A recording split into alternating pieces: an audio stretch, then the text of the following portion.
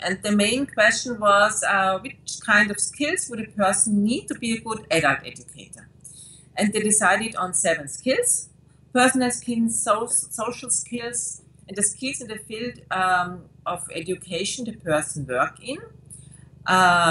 That's management skills, didactical skills, counseling skills, and skills in information and library science. And they also need skills in educational theory.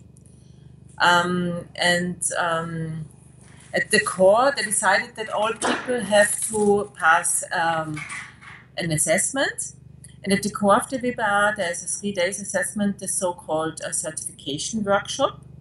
Participants have to show their work-related skills, and they get feedback on their personal and social skills and the strengths and weaknesses.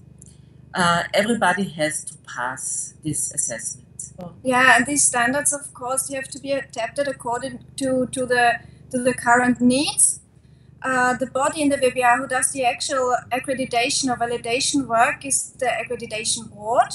And whenever an issue crops up, which makes them think, how are we going to deal with it? That's something new. They see that we need to adapt our standards. For instance,